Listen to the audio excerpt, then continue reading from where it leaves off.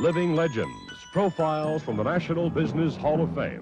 Brought to you by Bell South, everything you expect from a leader.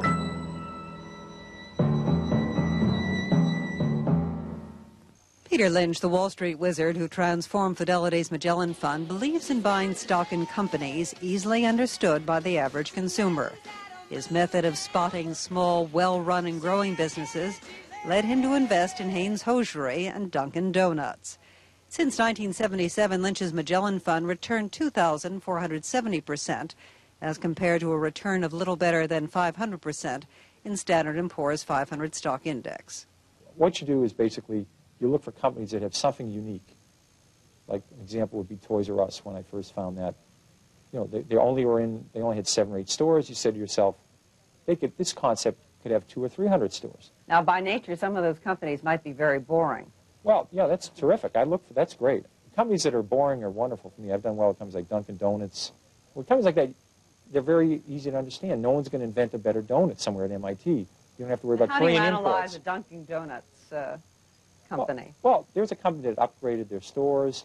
They spent a lot of time on the quality of their product. They really spent a lot of time to have a china cup. Their cup was worth over $1 instead of just having a piece of paper or a plastic cup. They said, we want to deliver something very good to the consumer. They really worked on the quality of their coffee. You know, every 15 minutes they'd throw it away, and they'd cook it within 3 degrees of the right temperature. They really cared about all that. Did you find that in an annual report? No, you had to go visit them and talk to them. But you could find it out. You'd say, this is something that really makes sense. And the nice thing about it is, if somebody comes up with a good donut system, and they really have a great concept, it's in the state of Washington, it's not going to affect Dunkin' Donuts if they're located in Virginia, if they're located in Massachusetts. Now, how did you stumble on legs? This is a product my wife said worked very good. And at that point in time, I did a little bit of research, and I found out the average woman goes to the supermarket about twice a week. And all the hosiery being sold in the supermarkets was just junk.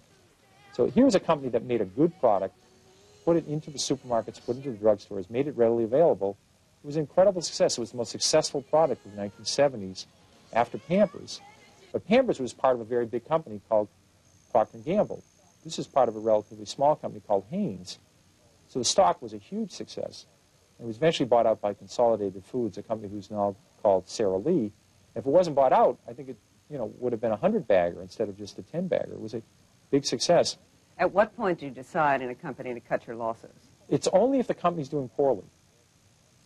If you bought a company because you thought this new product was going to work, or the aluminum industry was turning around and you know something about the aluminum industry, if all of a sudden the product isn't working or the industry's getting worse, if you're wrong in the fundamentals, then you sell. If the company's doing fine and the stock goes down, that's a great opportunity. Tomorrow, Lynch's guide to picking stocks.